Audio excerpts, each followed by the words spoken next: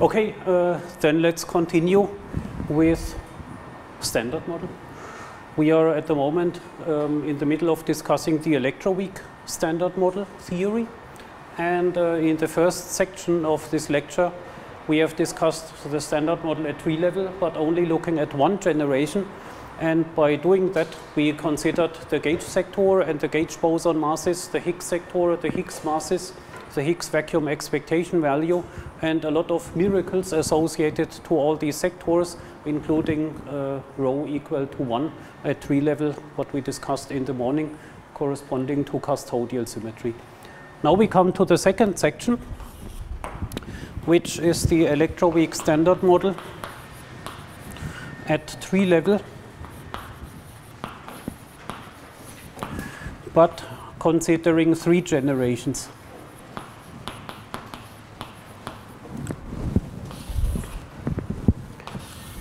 Three generations of quarks and leptons, and of course you know phenomenologically that we know that 3 quark and lepton generations exist. There is the electron, muon and tau, and up quark, charm quark, top quark, strange quark, down quark and bottom quark. And in this section we will discuss the physics and the theory associated with the existence of the 3 generations. In the course of this there will appear more miracles connected with flavor and CP symmetry. Flavor physics is generally the physics that has to do with the 3 generations or the 3 families of... already a question? Maybe, yeah, maybe. But the heat is unbearable, and so maybe, yeah, thanks. Please close as many windows as you can stand. Maybe it's okay to close only this in the front because of the sound quality yeah. of the video, so it's okay to leave the... Yeah, okay, but it's not only about the video, it's also about you. So you should be able to hear something. Maybe it's actually okay to leave open only the windows in the back. So you can try. All right. So flavor physics is the physics that has to do with the existence of 3 generations, that describes processes where different flavors, different kinds of quarks and leptons appear. And CP is the symmetry under charge conjugation and parity, which is not a good symmetry of the full standard model. And there are so-called CP violating processes, and they are also connected with flavor, as we will see in this section. So let me discuss briefly at the beginning some types of flavor processes.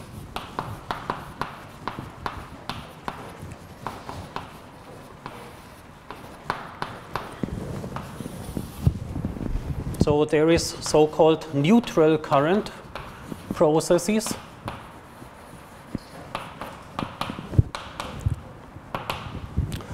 These are, for example, processes like E plus E minus going to mu plus mu minus, where here you can have a photon exchange or a Z boson exchange as well. And neutral current, as you see, stands for the fact that at the vertices with the gauge bosons, the flavor is not changed. In particular, the charge of the fermion is not changed at the vertices where the interaction happens. Such a process is in general called neutral current process. And one might imagine a process which looks like this. For example, muon plus and E minus goes into a Z boson, and then at the end you might have a tau lepton and an electron, maybe. Okay, that would also be called neutral current, but here then at the vertex the flavor is changed, but the charge is conserved, and so it would classify as neutral current. And the question is whether such a process actually exists, whether there is a prediction, non-zero prediction for such a process in the standard model. Do you know the answer? Does this Feynman diagram exist?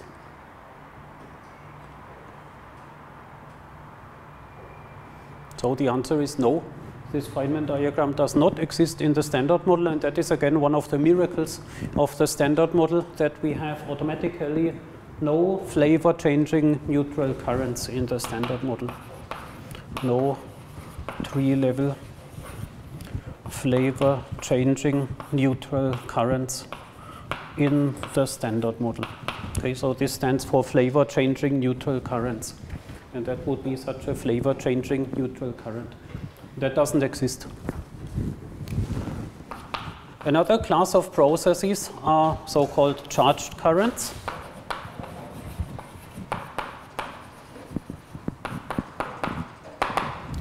That is obviously something where the charge is changed at the interaction, and that can happen via W bosons.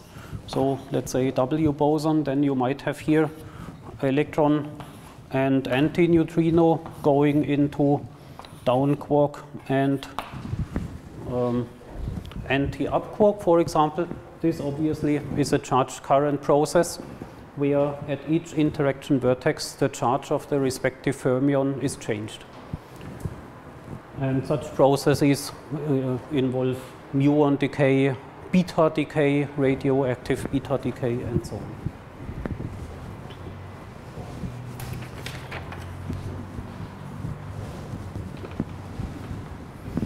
Then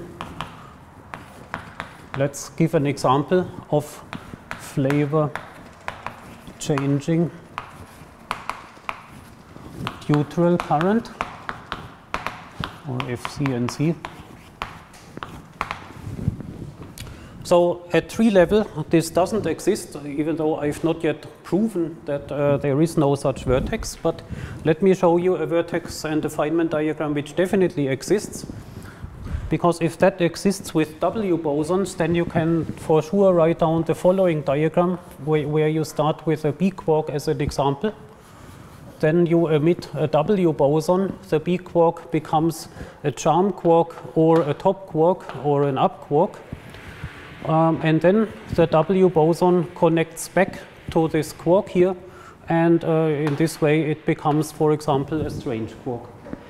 Then this vertex for sure exists, and this vertex also exists, and so the overall diagram exists, and you can emit from the W boson, for example, a photon, and then you create in this way a process B2S gamma, which is a flavor changing neutral current process, because in the end you do not change the charge of the fermion, but you change the generation. Third generation becomes second generation. And the process is actually kinematically possible, because the B quark can be transformed into two lighter particles, strange quark and photon. And this process can happen not at tree level, but it can happen at the one loop level because of such loop Feynman diagrams. And this is also an important class of processes. And let me just draw a second example like this. Strange quark S bar, down quark D, and those two together form a so-called meson, a hadronic bound state, and this meson, which contains an anti-strange quark, is called kaon. So here you have a kaon, a neutral kaon K0, and then you can write down such a one-loop Feynman diagram where you have here W bosons, and here in this line there would be now an up quark or a charm quark or a top quark. And then you can connect it like this. And here you might then have in the end a strange quark without, or here, let's say the arrow goes like this. Arrow goes like this. Then here the arrow also goes like this, and you could have here a strange quark and here an anti-down quark. And then these two together, they would again form a hadronic bound state, a meson, which is almost the same as the initial state. However, it's the antiparticle corresponding to the initial state, which would be an anti-kaon K0 bar. So this Feynman diagram would correspond to a process where a kaon is transformed into its own antiparticle, which is a so-called oscillation, K0 bar oscillation, which can happen, and the K0 carries strange quark number -1, the K0 bar carries strange quark number +1. So the number of strange quarks is changed by 2 units. But as you see, overall, the charge of the fermions is not conserved. So this is, again, a flavor-changing neutral current, which is transmitted at the loop level. Okay, so this is a class of 3 different classes of processes involving flavor. And you see already something important, namely the Z boson does not change flavor. The W boson changes flavor, and we need to understand why that is, whether it must be like this or whether it could be changed. In general, let us now discuss the theory of the 3 generations. So, section 2.1. The masses, lepton, quark masses, and the so-called CKM matrix.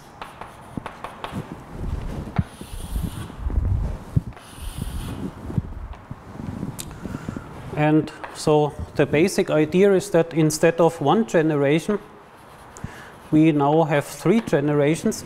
So what happens in 1 generation? There we have, for example, multiplets for all the quarks and leptons. One of them was the quark multiplet, quark left, with the left-handed up quark, left-handed down quark. And there are all the leptons and the right-handed quarks and so on. And so if we now go to 3 generations, then all of those matter fields get a multiplicity of 3, which means we need another index for them, which denotes the generation number. So we will first of all introduce a notation, QL, and I will use capital letters for the family number. So capital I goes from 1 to 3 and stands for the generation.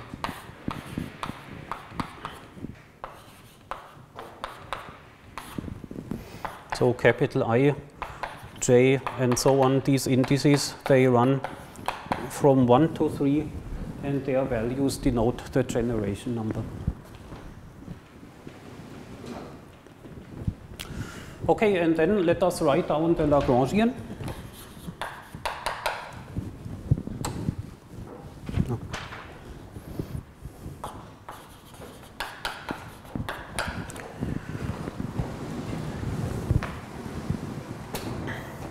The Lagrangian for the fermions changes, of course, and the Lagrangian without fermions doesn't change.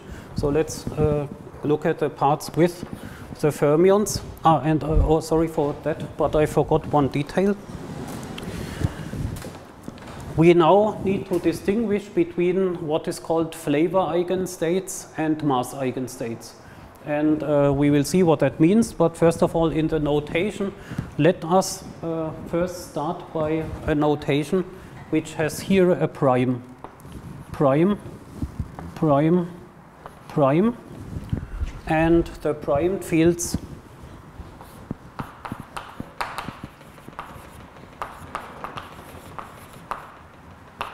stand for flavor eigenstates.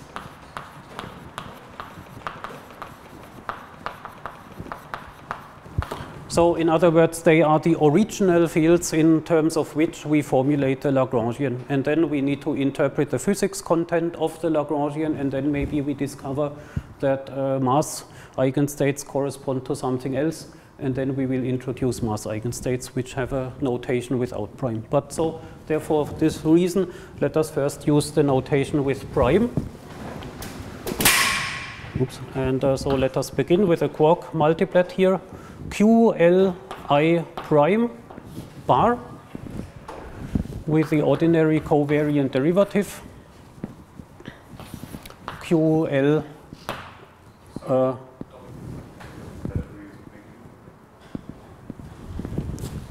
impossible. Okay, what is going on?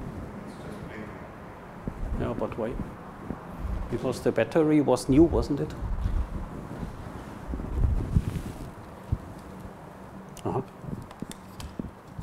Amazing.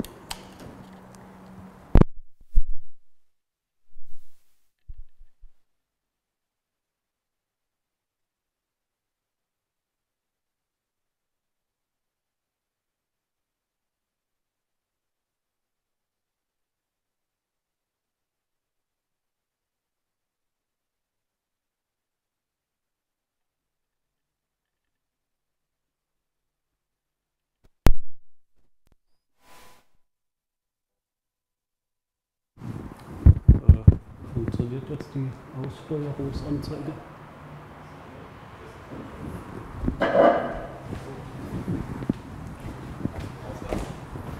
Ja. Okay, na gut. Okay, sorry about that. Let's continue. So here is the kinetic term, and in the kinetic term for the quarks, let us now ignore the color index, because you know that there is also a color index which also runs from 1 to 3 for the quarks, but let us not write down the color index.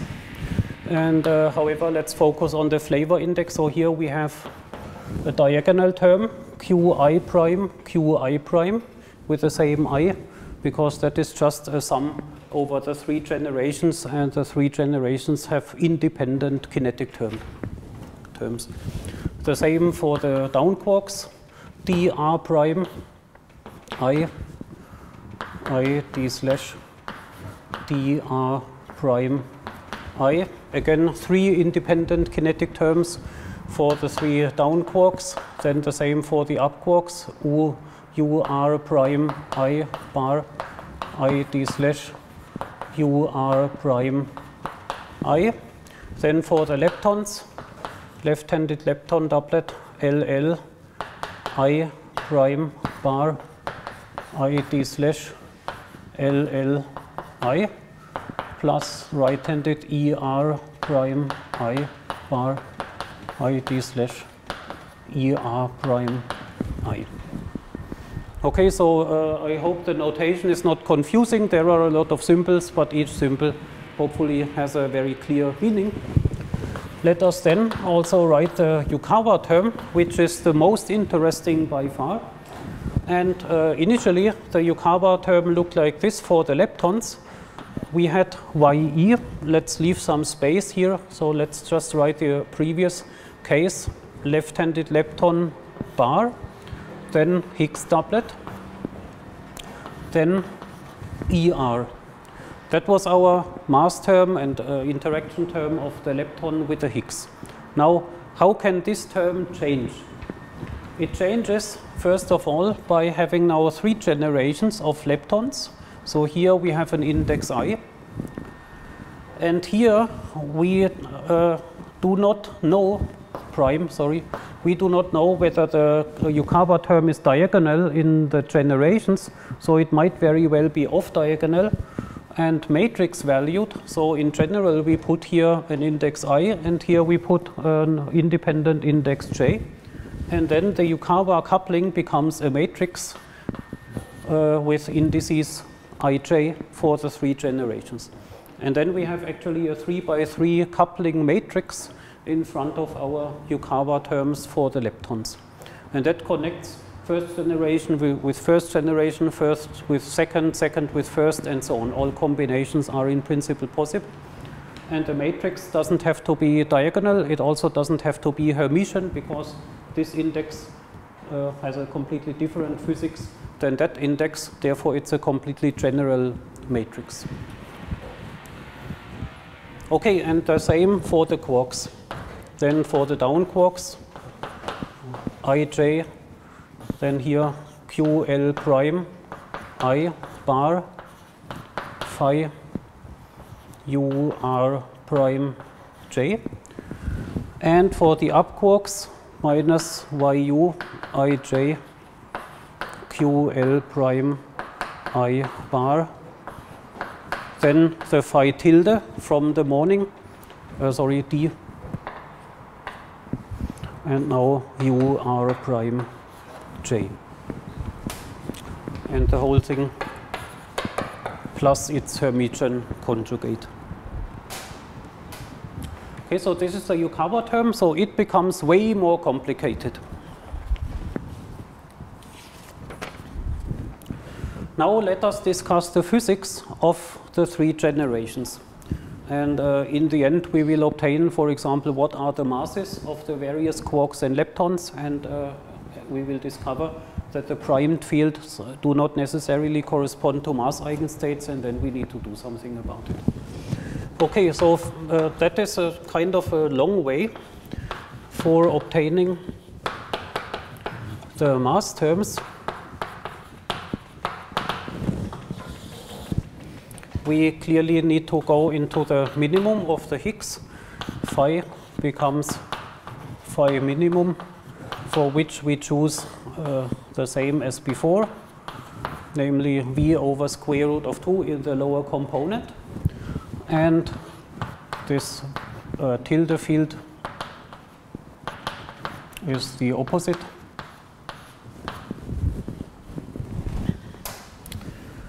And then we need to deal with these 3×3 matrices.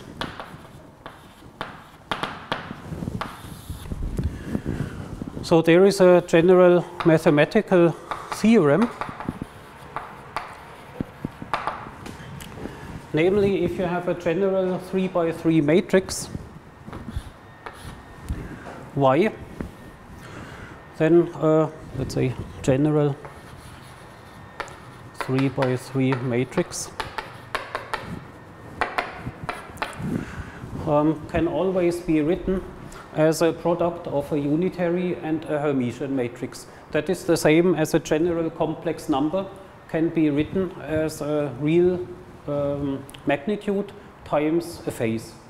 Similarly, any matrix can be written as a Hermitian matrix times a unitary matrix, because a unitary matrix generalizes a phase, a Hermitian matrix generalizes the magnitude. And so it can be written as a Hermitian matrix times a unitary matrix. However, for a Hermitian matrix, you know that it can be diagonalized. You know that from quantum mechanics experience. And so the Hermitian matrix can be written as, let's say, unitary matrix U times a diagonal matrix times U dagger. That is the diagonalization of the Hermitian matrix, and then we have times another unitary matrix. Okay, and then you discover that a general 3×3 matrix can also be written in this way, namely unitary matrix times some diagonal matrix times another product of unitary matrix, which is just another unitary matrix.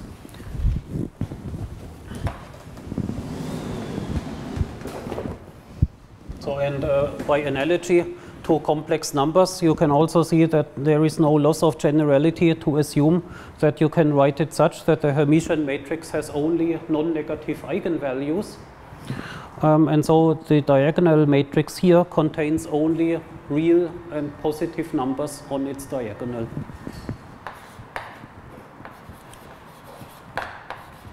Positive or 0.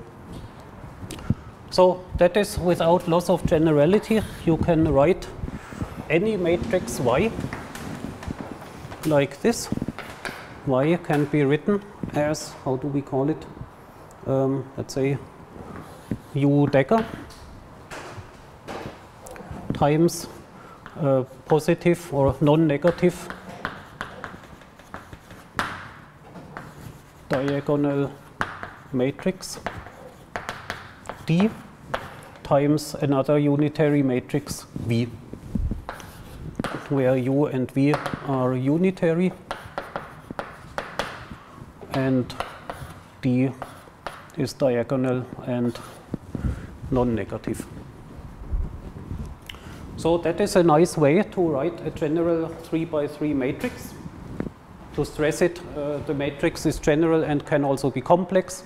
complex, non-diagonal, non-Hermitian, non-unitary. So it's a completely general complex 3 by 3 matrix which has in general 18 independent real entries. And so that can be written like this. That has a name. This is called singular value decomposition.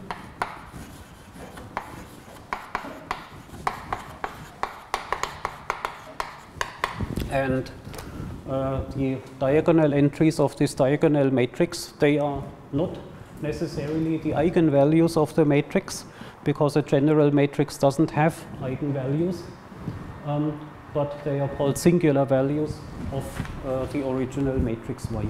And so let us write all the Yukawa matrices now in this way. So in this way, we obtain for each such matrix YF with indices ij, we can write them in this generic form. UF dagger times DF times VF with overall indices ij. And we can do that for the leptons, for the up-type quarks, and for the down-type quarks. We do such singular value decompositions. And then let's understand the Lagrangian using this decomposition.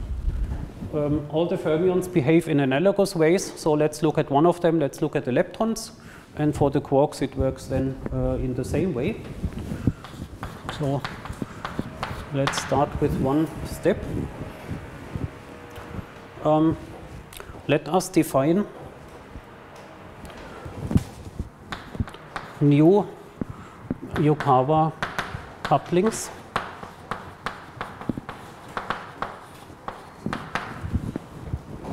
Namely YE prime as a matrix is UE times YE times VE dagger, and new fields of the theory, namely L without prime I is defined as UE ij L prime j L, and for the right-handed ER without prime is the same with V.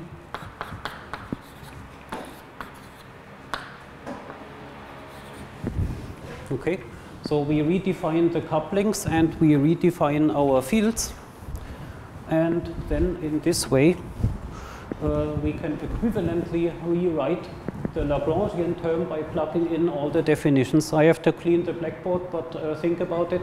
If you plug in all the new definitions, then you can rewrite this in terms of the simpler matrices.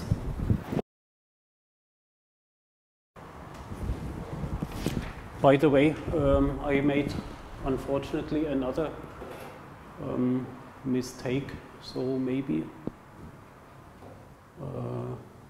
yeah. Do you have a question? Shouldn't we probably the transformation go with the V dagger, or am I wrong? Yeah, well, okay, let's do it like this.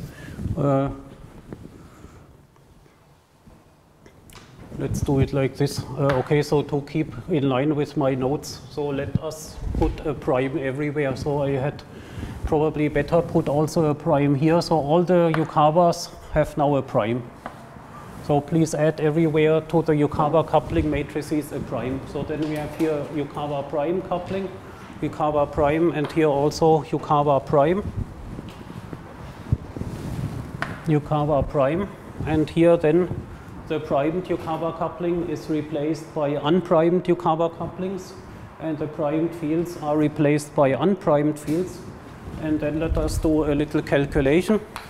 So now the lepton term Y prime ij E times L prime I bar times phi times ER prime j is equal to what? Okay, so the primed Yukawa coupling is replaced by U times the unprimed Yukawa times V dagger, and U times the primed L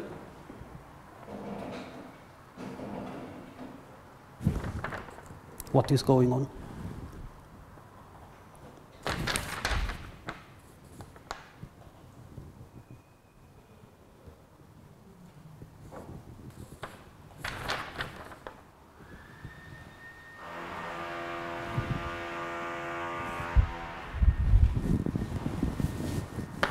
Let us try this.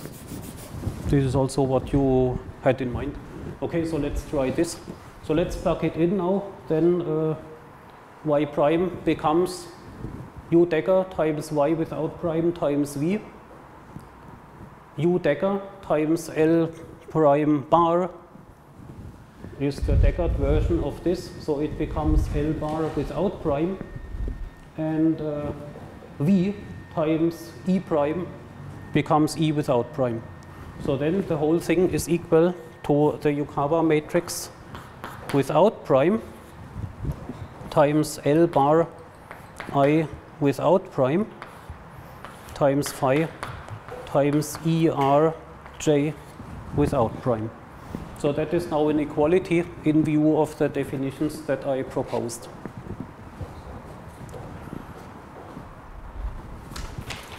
And the point is, we can choose the matrix UE and VE such that the new Yukawa coupling YE is a diagonal and non-negative matrix, okay, because of the singular value decomposition.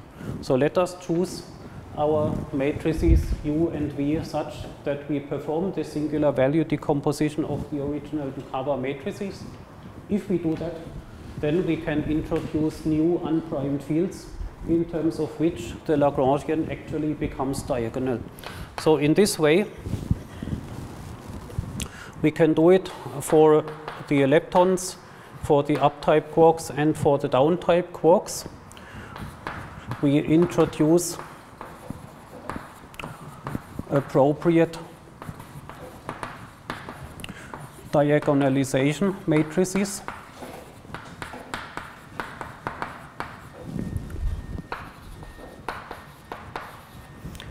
UF and VF, new Yukawas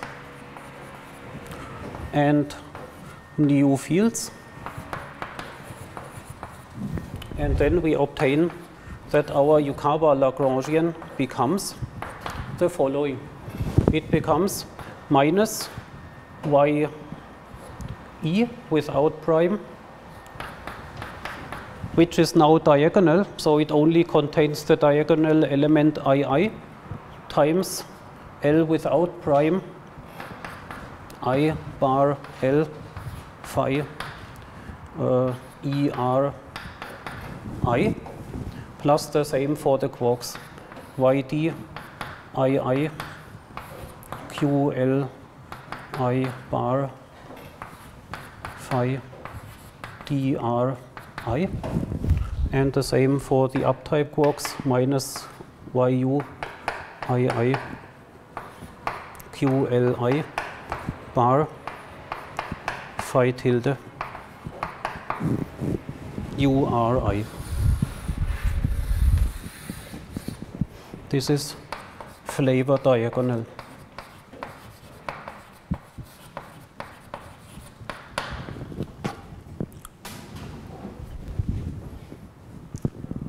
So,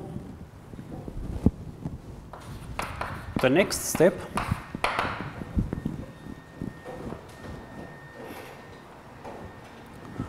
is, however,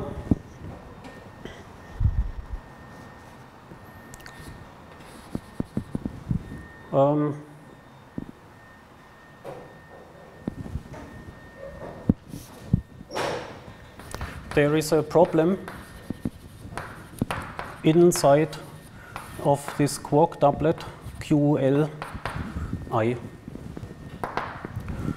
because what we have done, we have diagonalized the QL in two different ways. So on the one hand, we have diagonalized in such a way, we have used here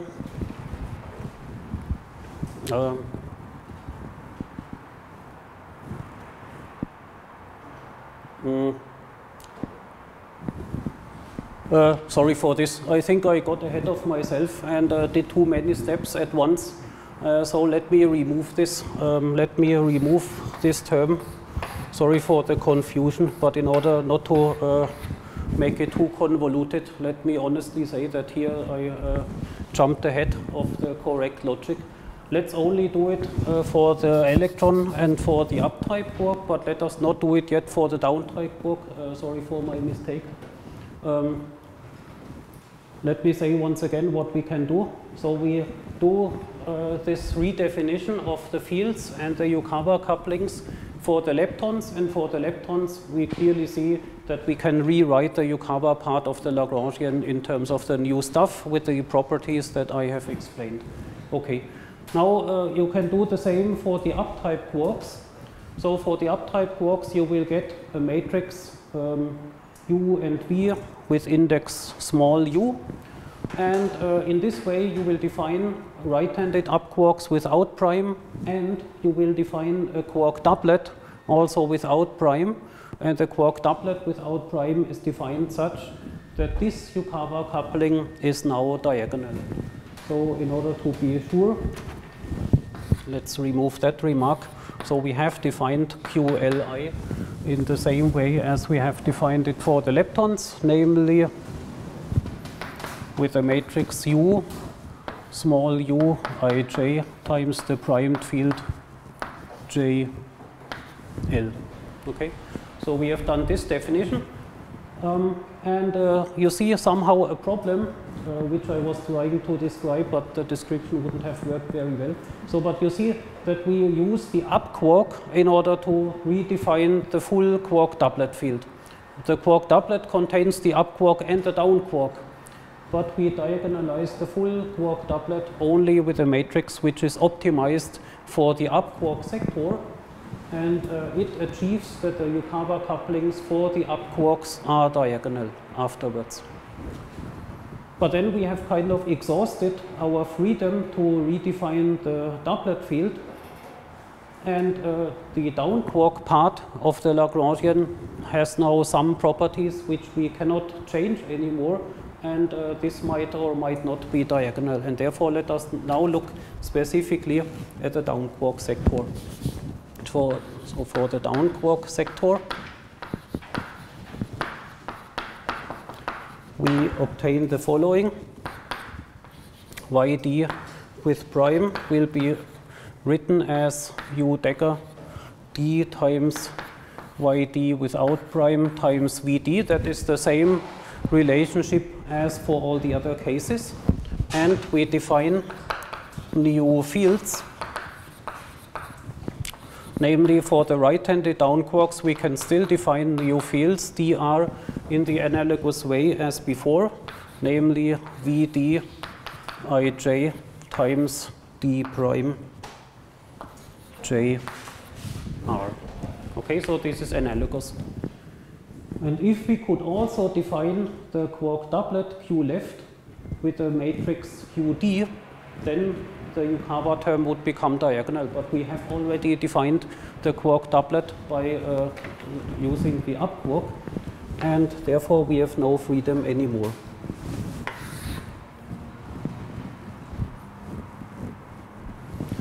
And so therefore the down quark Yukawa terms are not diagonal. So the Yukawa coupling is the one for the electron and for the up quark that we have written here, minus the term for the down quark, which is this one here, y d ii. But then the matrices do not drop out, namely what happens exactly.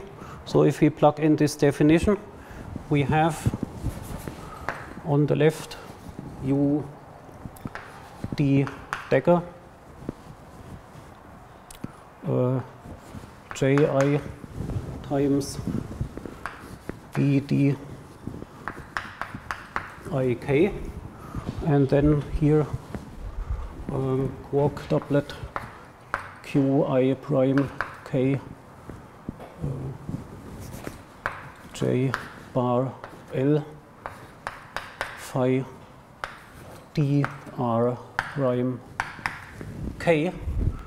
And even if we plug in the definition of what they are, then this is equal to, what is it? U dagger u times q without prime, and that is equal to Vd dr without prime. Then you see that the matrices do not cancel.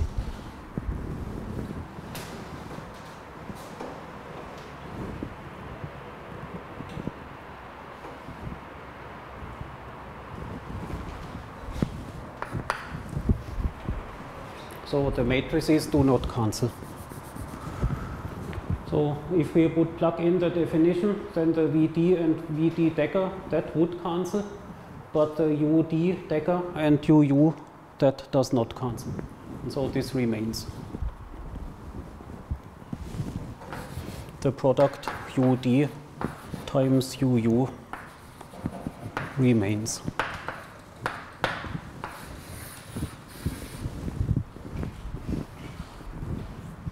And so we cannot simultaneously diagonalize all terms in the Lagrangian. And so, so let's write this down. We cannot simultaneously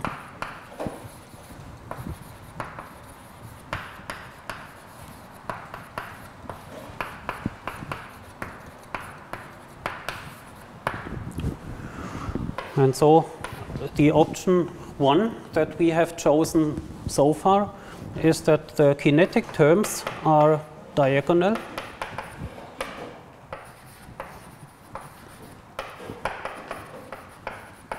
The kinetic terms contain the covariant derivatives and therefore the interactions with the gauge bosons. They are diagonal in our current approach, and the Yukawas are non-diagonal.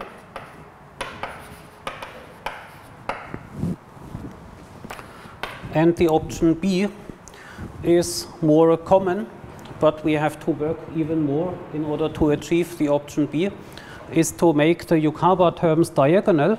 And you see that we need to work a little bit further to make this also diagonal. But then what will happen is that the kinetic terms will become non-diagonal. So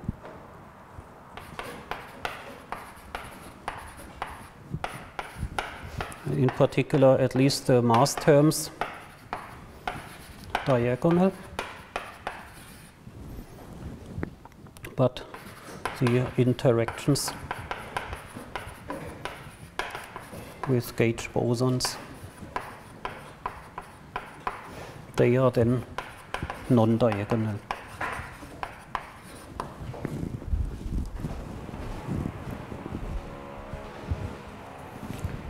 And so, in order to realize this option B,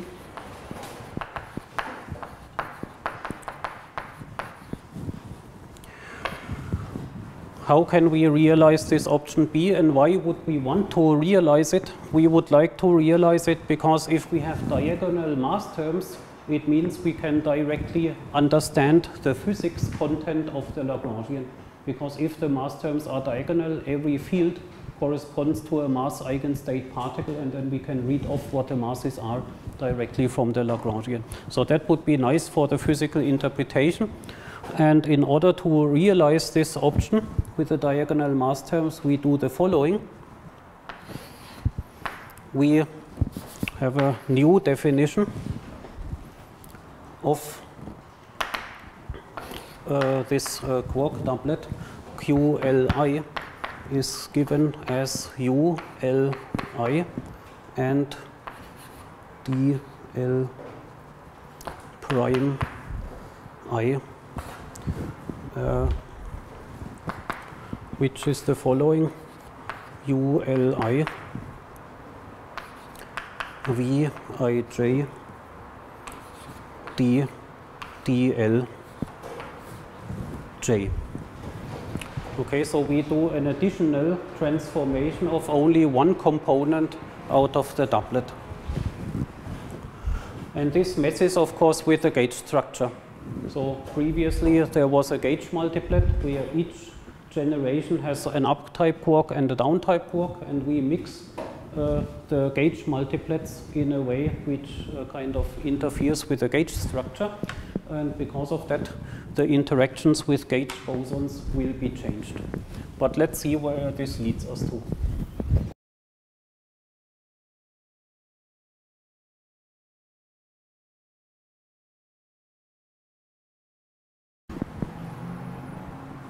So let us remove this index here. And let us now finally look at the full Yukawa Lagrangian for the quarks.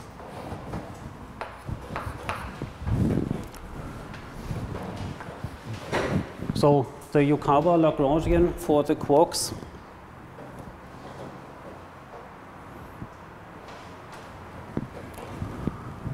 is now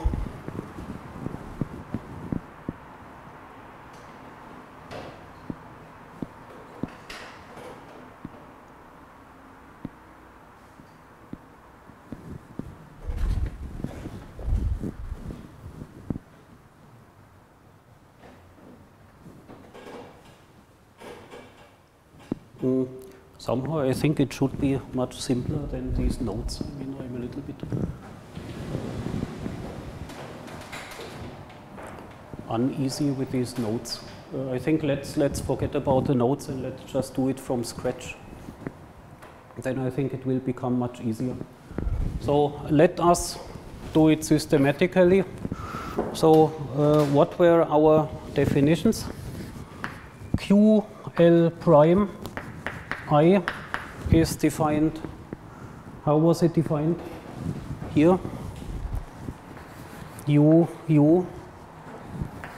Ij, no, that was without prime, QL prime J. Okay, so this was our definition that we had initially. So that means we have here in the doublet capital Uij, small ul prime j, and here we have the same capital Uij, small d prime l j. Then we defined for the right-handed down quarks, right-handed down quark I was Vd Ij dr prime j, and for the up quarks the same.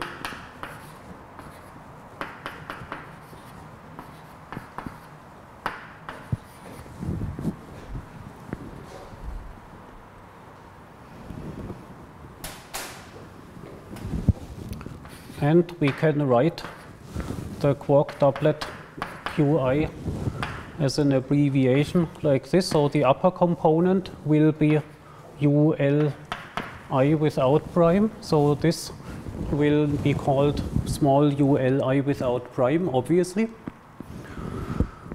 But this will be called V Ij times dl j without prime, where this is to be determined.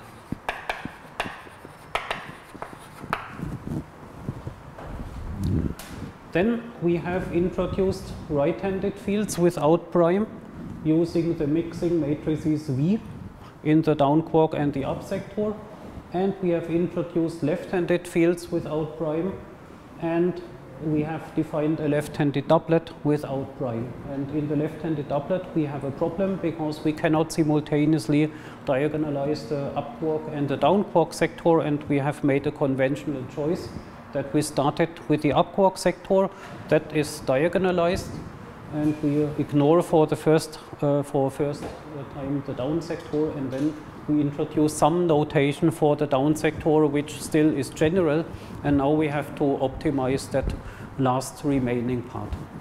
And so let us plug in this definition into the Yukawa sector. So in the Yukawa sector now contains first of all the following. In matrix notation, let us write the original Lagrangian once again in a more, let's say, sort of sketchy way without indices. Then we have the left-handed leptons with prime. Then the Yukawa matrix YE phi times ER prime. And so I can remove the matrix indices for the generations by putting in here a 3 by 3 matrix, and then this is to be interpreted like here we have a 3 row vector times a 3 by 3 matrix times a column vector for the 3 generations. Then this is a nicer structure for the indices. Then the same for the quarks, QL prime bar YD phi dr prime, and for the uptype quarks QL prime bar YU phi tilde UR prime. Now let us plug in all the definitions.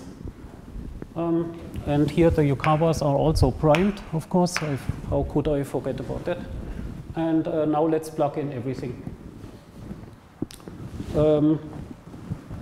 Let's plug in everything. So here, for example, this becomes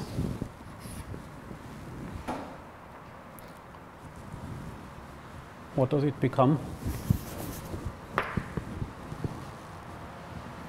We need the inverse transformations, of course. So let us start with the leptons. What about the leptons? ERI equal VE IJ ER prime J LL I equal U E IJ L prime J L. Okay. And the Yukawa matrices, how were they defined? YF in all cases where what? Can you remind me? What was the definition? Oh, here. YF prime, UF dagger, YF, VF. Okay. Now, it's more like I feel like in an exam at the moment, but I hope you don't run away after my performance. So anyway, good. So let's plug in the definitions. Then we have here, for example, U E dagger Y E without prime, which is diagonal, times phi times VE times ER prime times LL prime dagger.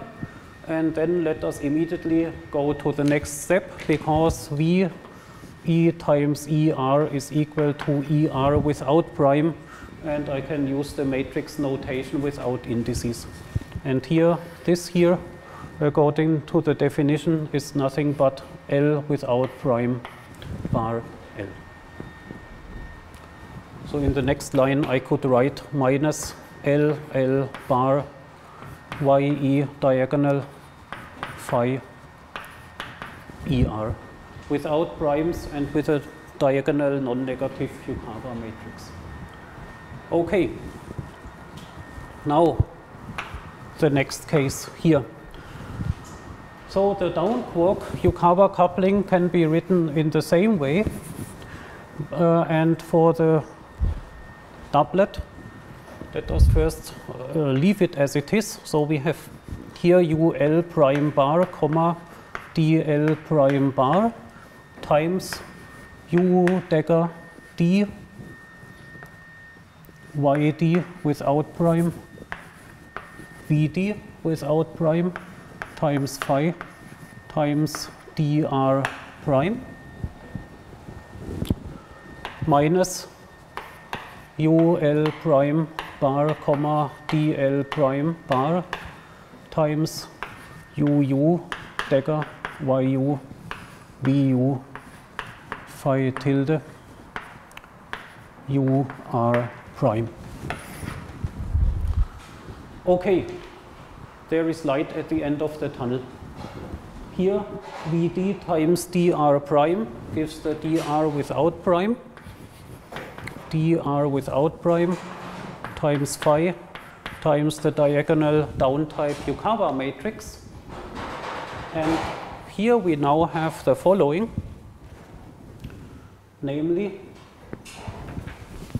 we have U L prime I bar U let's say, okay, so maybe it's nicer to write this as a barred vector. So it's UD times the vector UL prime DL prime, and the whole combination here gets a bar. That is this object.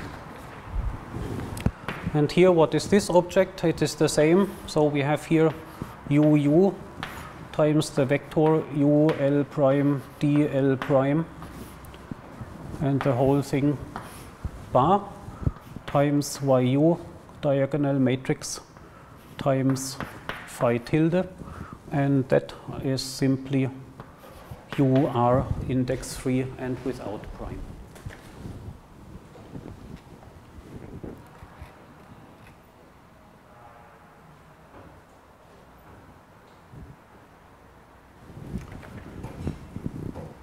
Now we have defined our U matrix times the primed quark left-handed doublet gives the unprimed left-handed doublet. So this appears here.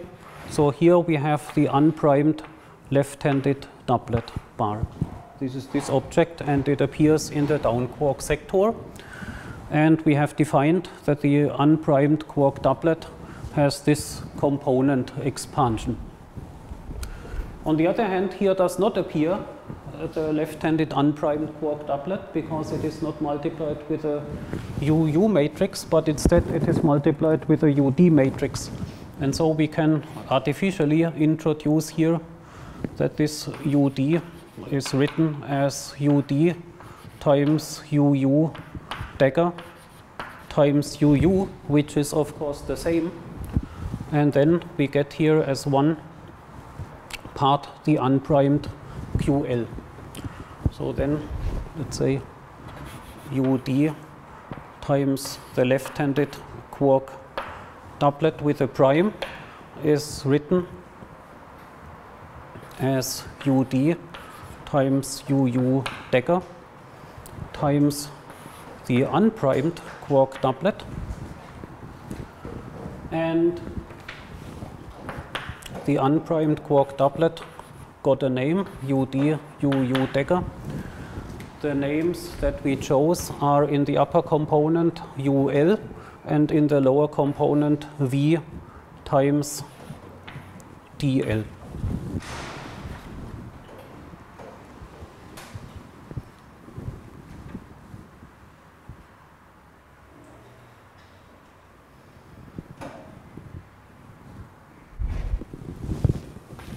Let us now define V equal the inverse of that matrix UD UU dagger dagger, which is the same as UU times UD dagger. Then we can go on calculating here And then this matrix becomes nothing but, in the upper component, UD times UU dagger times UL, and in the lower component we get DL. And the lower upper component, this matrix here, is nothing but V dagger times UL and DL. So then we have used our freedom to redefine our quark fields in such a way that we get here just a down quark component without any additional matrix multiplication, but in the up quark sector we get something more complicated. Then in this way our Lagrangian now looks like Yukawa Lagrangian is equal to the following. We get LL bar YE phi ER matrix notation for the three component fields in generation space and the diagonal Yukawa matrix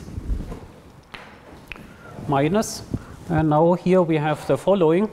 In this object we have this, namely we have the barred version of V dagger times UL and DL, the whole thing bar, times YD phi dr without prime.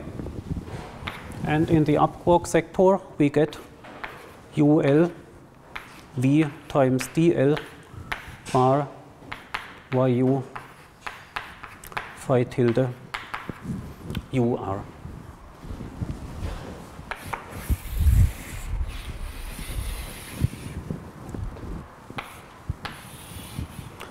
So, long story short, we have achieved the following. Sorry that it took so long, but we have now constructed from scratch the diagonalization of the Yukawa Lagrangian.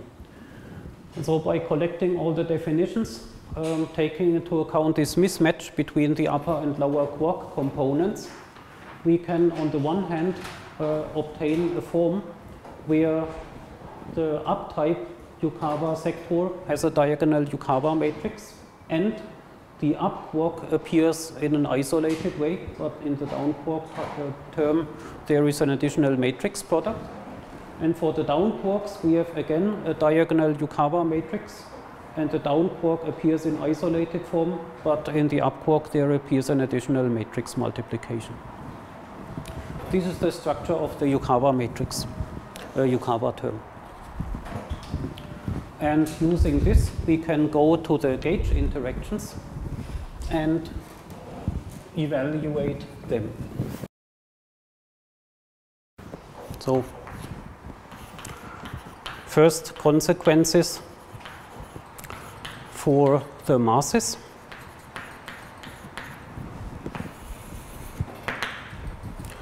If we plug in phi becomes 0 V over square root of 2 and phi tilde becomes V over square root of 2 and 0, then we obtain L Yukawa becomes the mass term of the Lagrangians, which contains here simply left-handed times right-handed electrons, so minus E L bar YE V over square root of 2 times ER.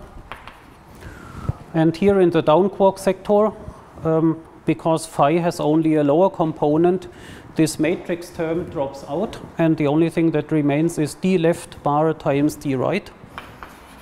D left bar times YD V over square root of 2 times d right, and here the same, the matrix term drops out, and we obtain UL bar YU V over square root of 2 times UR plus the Hermitian conjugate. And in all these cases, this is a diagonal non-negative 3 by 3 matrix, and this is the vector ER first generation, ER second generation, ER third generation, and so on. So all of those terms involve 3 generations and correspond to diagonal sums of mass terms for all the generations of all leptons and all quarks.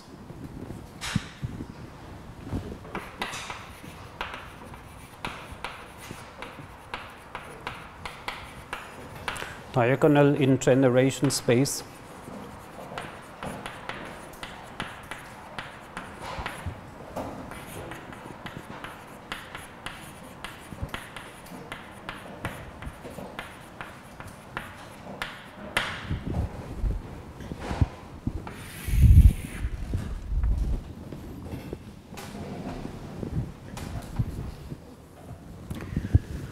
Okay, now let us look at the kinetic terms.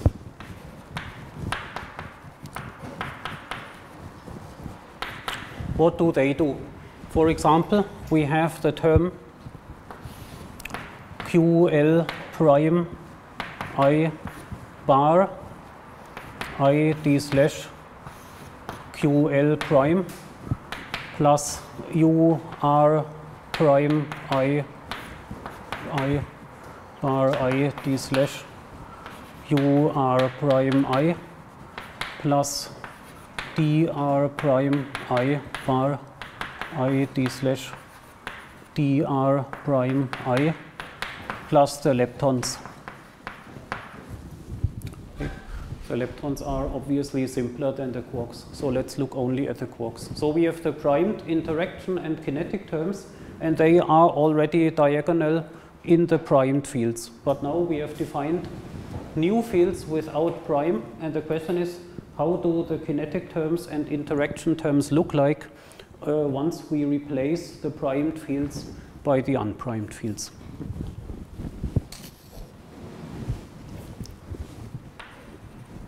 So there are on the one hand the d mu terms.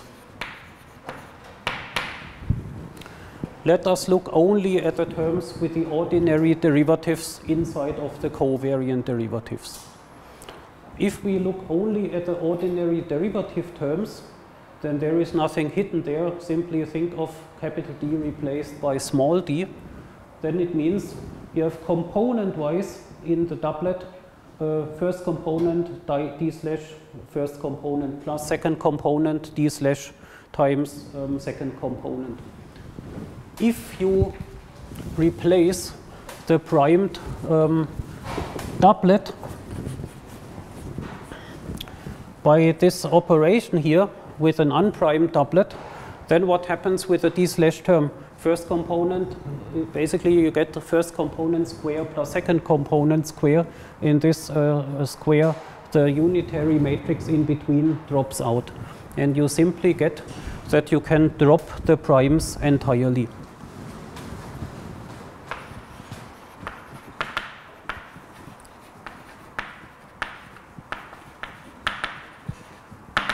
And so even for the most complicated term, which is this doublet term, all the matrices drop out. So all these different matrices for all the different components drop out, and we will simply get that the ordinary derivative terms become, for example, UL without prime but index I bar I d slash ULI plus the same with D, DLI bar I d slash DLI plus and so on. So we get diagonal kinetic terms for all the quarks and all the leptons.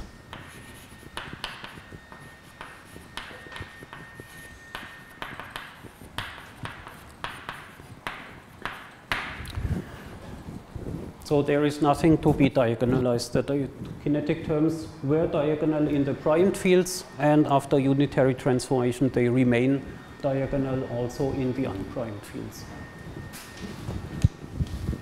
Now then, in the covariant derivatives, there are terms involving the photon and the Z.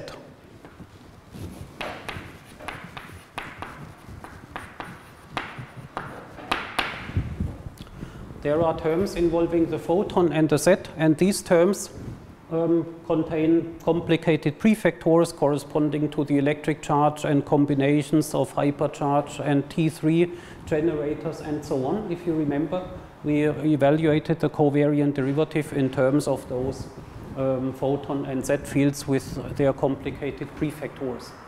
But what happens if you look at those terms and then replace the primed fields according to the definition in terms of unprimed fields? So let us do that.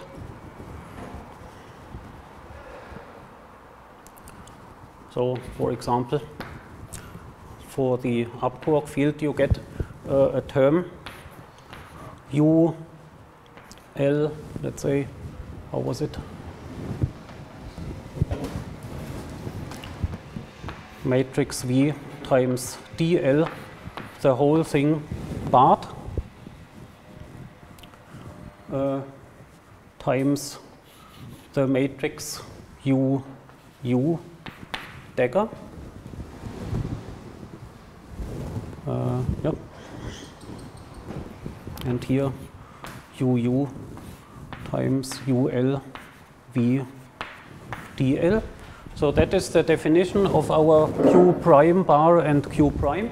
And in between there is now the covariant derivative term for the photon and the Z. And so we have here, for example, electron charge times Q times A slash plus this effective coupling for the Z. What was it?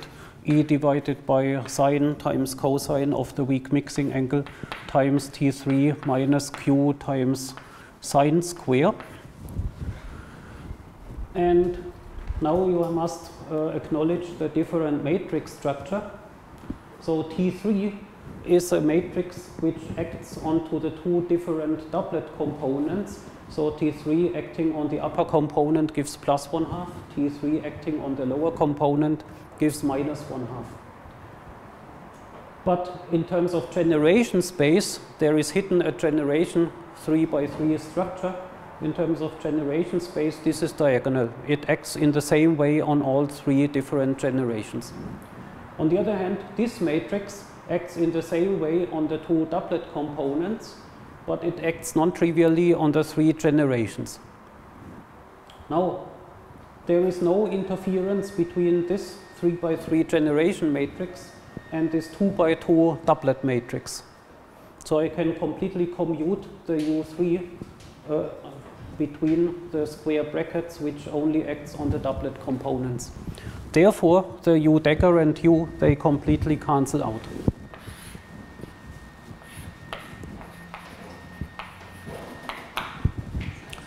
And then what remains is a diagonal term in generation space.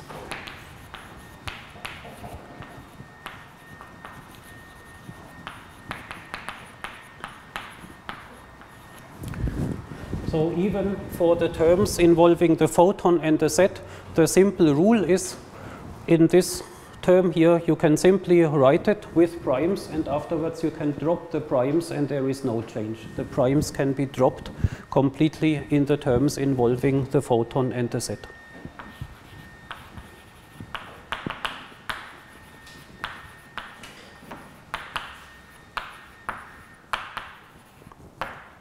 So the primed fields interact in the same way as the unprimed fields with photon and Z. And that is already an important consequence, which we will write down in more detail later. But this means that there is no flavor changing neutral current in the photon and the Z boson couplings.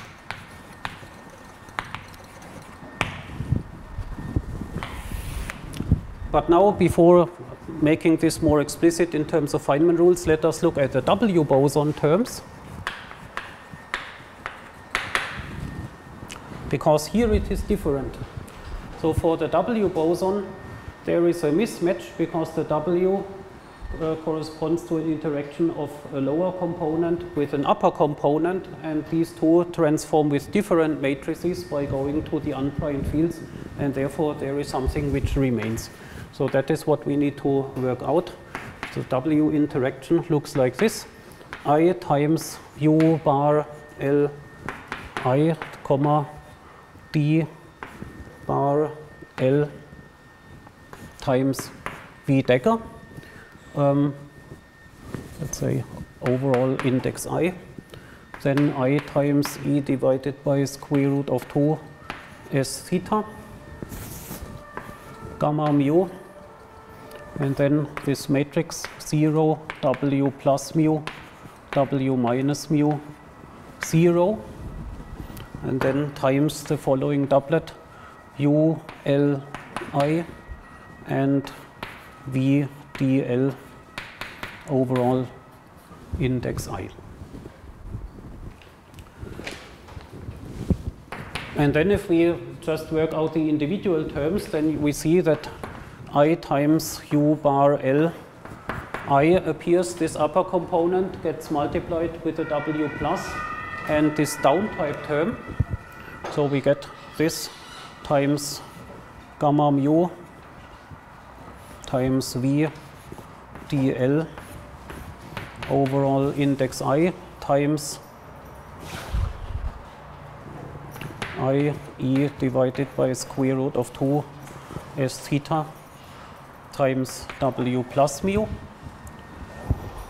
plus the Hermitian conjugate, which is this I dl bar V dagger overall index I gamma mu, then ULI times I E divided by square root of 2 S theta times W minus mu.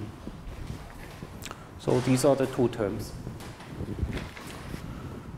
And so here you now see the famous CKM matrix appearing, namely in the interaction with the W boson, the down quark is transmitted into an up quark or vice versa, and that goes via the CKM matrix V.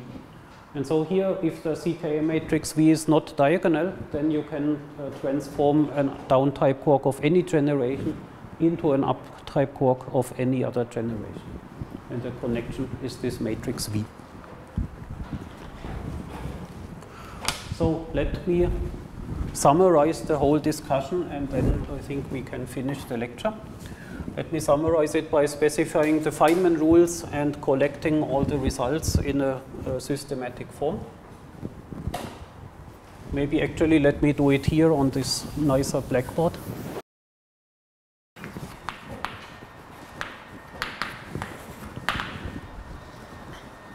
So without loss of generality, we can assume that the unprimed Yukawa matrices YE, U, and D are diagonal and real and non-negative. And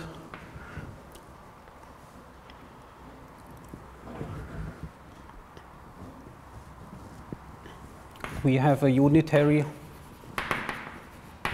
matrix V, which was defined as, how was it defined again?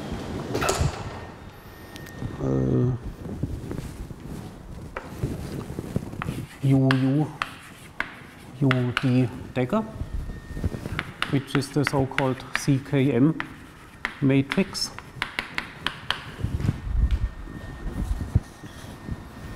Then we have gauge eigenstates.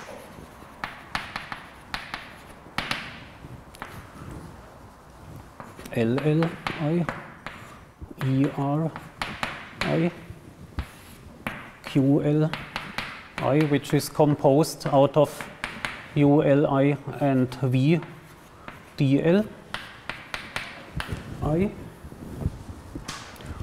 and DRI, URI. And we have mass eigenstates.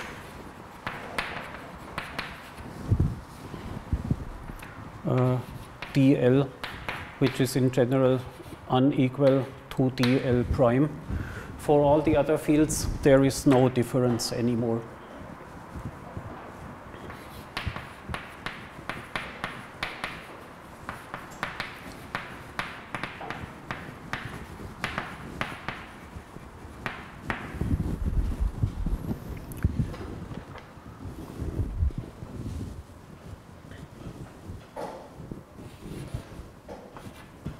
And we can again say dl prime is equal to v times dl. Okay, and then we have the following Feynman rules. Do we still have time for the Feynman rules? Yes. So,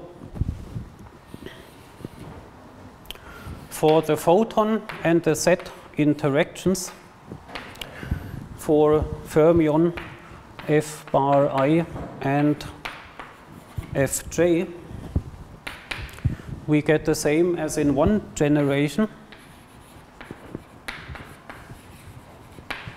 times Kronecker delta ij.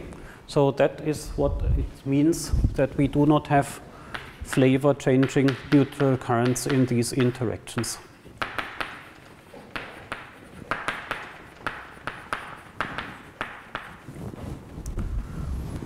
Then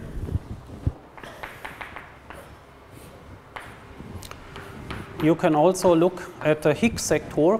In the Yukawa Lagrangian, there are of course not only mass terms but also interaction terms with the Higgs bosons. And along with the mass terms, automatically the interactions with the normal Higgs are diagonalized, because the normal Higgs appears always in the same way as the vacuum expectation value. So once the masses are diagonal, the interactions with the normal Higgs are also diagonal, and the imaginary part that goes along with the vacuum expectation value is the would-be Goldstone. This also simultaneously becomes diagonal. So therefore we have the same result here. F bar I and Fj is also as in one generation times Kronecker delta Ij, and again there is no flavor changing neutral currents mediated by the Higgs sector, which is a non-trivial statement, because that is also something which changes in theories beyond the standard model. Then we have the gauge interactions with the W boson, W plus.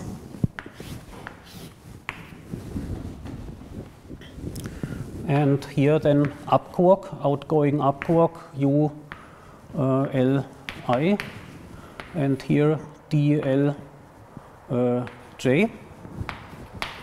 This is not the same as in one generation, but the CKM matrix comes into play. So we have minus I times E divided by square root of 2 times sine theta times gamma mu times a left-handed projection operator, and then times the CKM matrix Vij, connecting up quark of generation I and down quark of generation J. And actually the same is true for the charged Goldstone boson. If you have a charged Goldstone G+, which is unphysical, but nevertheless in our psi gauge it appears, and then we have the same structure.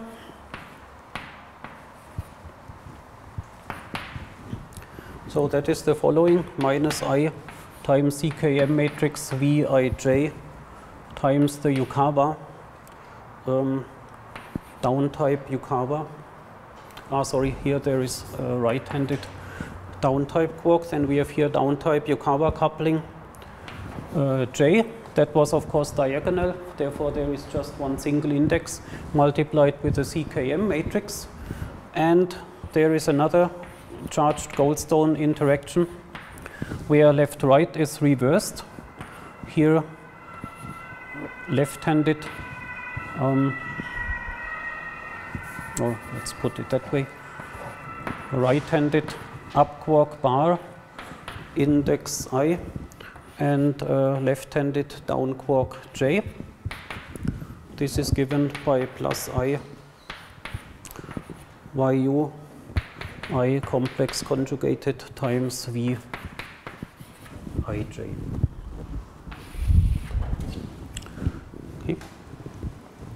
So we didn't explicitly derive this, but you saw from the Yukawa Lagrangian that all terms which were not automatically diagonal, like these ones, automatically contain the CKM matrix, and if you look at the details, then you can identify those factors here. So we see that on the one hand there is no flavor changing neutral current, but there is flavor changing present in charged current interactions.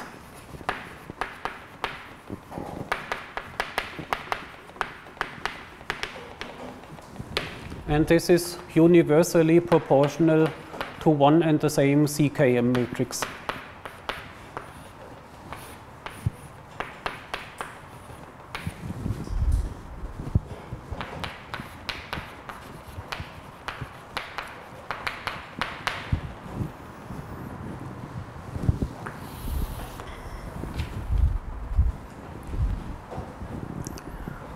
So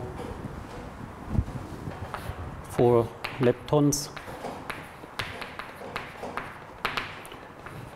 all interactions are proportional to Kronecker delta Ij, because there is no flavor changing at all in the lepton sector, because there was not such a mismatch.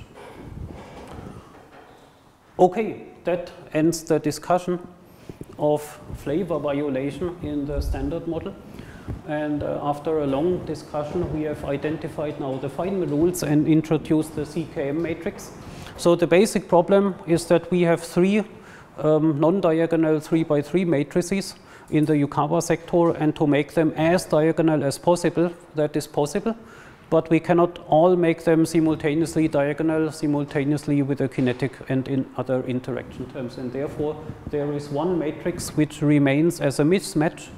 And surely there are different ways to organize the whole calculation, but one way to define it is that there is this mismatch defined between these matrices in the up quark and the down quark sector, corresponding to the left-handed up quark and down quark fields. And this mismatch enters all the charged current interactions from the W boson, but also from the charged Goldstone bosons. And in all other places where there are not W and charged Goldstone interactions, the mixing matrix drops out entirely, and you can forget about the generations and just treat all the photon and Z and normal Higgs interactions as if there would be only one generation. So that is the simple outcome of the long calculation. But of course there is a lot of interesting physics connected to the CKM matrix and to those flavor changing processes, and maybe the next time we will discuss a little bit of the phenomenology which is associated with this. Okay, so let us stop here. Thanks, and see you next time.